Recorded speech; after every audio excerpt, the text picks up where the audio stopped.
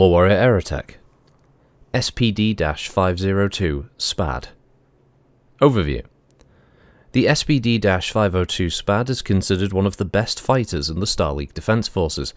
One of the outstanding features of this fighter is its durability. Designed with simple repairs in mind, every part of the SPAD is easy to access, remove, and replace. Furthermore, all components were designed for modular access, so that if one system type should fail, any number of similar systems from different manufacturers can replace it. The net result is a fighter ready to go virtually anywhere, at any time. Capabilities.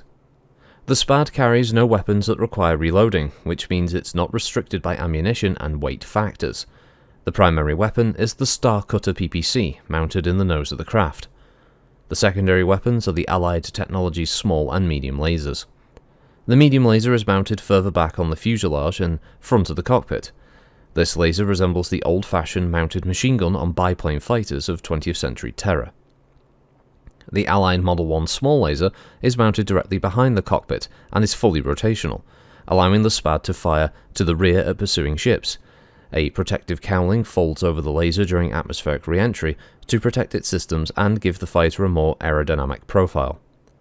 The weapon has to be covered only for a few minutes of re-entry burn before being redeployed in atmosphere. The SPAD's sloped wing design and special alloy wingtips help make it project electronic echoes that wreak havoc on many enemy targeting systems. The SPAD is often confused with larger aerospace fighters due to this. For armour, the SPAD has the highly praised Carbondale 3 plating system. This system uses individual plates of armour woven in a manner to deflect laser shots once they penetrate the outer skin. The GM150 engine is a proven unit that holds up well in flight and on the ground. Safely insulated with Carbondale 3 armour, the GM150 can carry a pilot through heavy fire with a good deal of confidence. On the ground, it can be detached and removed in a matter of 6 hours, compared to the average of 10.5 hours for engine replacement in other Star League fighter aircraft. Yeah, a bit of a shorter one. This is from TRO 2750. Originally I was going to use Technical Readout 3050 upgrade, but that thing, for one, in a weird way, although it's a larger TRO write-up, it actually has less information about things like the armour and the like. And then just talks about deployment, about how, oh, the Word of Blake used it, and it's amazing. Oh, the Word of Blake. And it's like, oh, fuck off. Can't be bothered with that. So, the original is the best. Mass is 30 tons, an F50C frame with GM150 engine with Carbondale 3 armour, yet with the Star Cutter particle projection cannon, and Allied Technologies Model 2 medium and Model 1 small.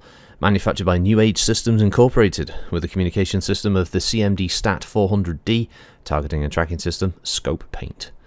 It's an odd-looking little fighter, but I actually quite like it. It's not bad. It's not going to win any awards for anyone anytime soon, but yeah, it's kind of cool. I'm not even sure if I'm getting the name right. I'm not sure if it's actually called SPAD or whether there's a bit of like a kind of a SPA, like a SPAD as the name. It's probably SPAD. So yeah, I've probably been saying that wrong the whole time, but yeah, armor factor 128, it's not too bad. Pretty good across. Obviously, it's very fast as well for its weight class, 30 tons. But yeah, it's kind of cool. I like some of the little aerospace fighters, but yeah, sadly, we're never going to see them in a game unless there's a game just dedicated toward aerospace combat. Really, I know Living Legends obviously has Aerotech fighters, but you know they don't have like a huge slew of them because it would be ridiculous. There's a lot of fighters in the game. But yeah, thanks for listening, everyone. Hope you have a good week, and we'll catch you next time. Bye bye.